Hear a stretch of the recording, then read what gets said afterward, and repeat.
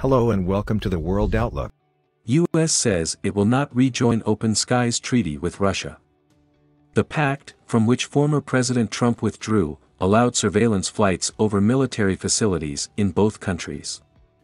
The United States told Russia on Thursday it will not rejoin the Open Skies Arms Control Pact, which allows unarmed surveillance flights over member countries, a U.S. official reportedly said.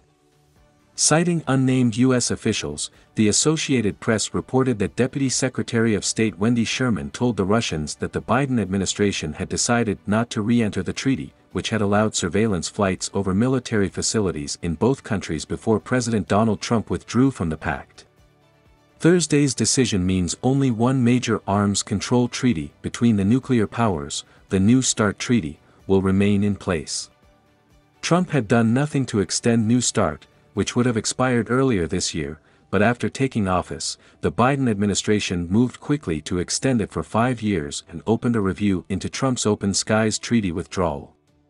The officials said that the review had been completed and that Sherman had informed Russian Deputy Foreign Minister Sergei Ryabkov of the U.S. decision not to return to Open Skies on Thursday.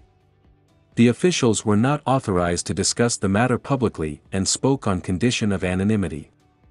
The move came before a meeting between President Joe Biden and Russian President Vladimir Putin on June 16 in Geneva, Switzerland. They will try to find common ground amid a sharp deterioration in ties that have sunk relations to their lowest point in decades. The Open Skies Treaty was intended to build trust between Russia and the West by allowing the Accord's more than 36 signatories to conduct reconnaissance flights over each other's territories to collect information about military forces and activities. More than 1,500 flights have been conducted under the treaty since it took effect in 2002, aimed at fostering transparency and allowing for the monitoring of arms control and other agreements. The Trump administration announced the U.S. withdrawal from the treaty last year, and the lower house of Russia's parliament voted last week to follow suit. But until Thursday, the two sides had said the treaty could still be salvaged. Russian officials said they were willing to reconsider their withdrawal if the U.S. did the same. Thank you for watching, and if you like this video don't forget to like and subscribe my channel for more updates.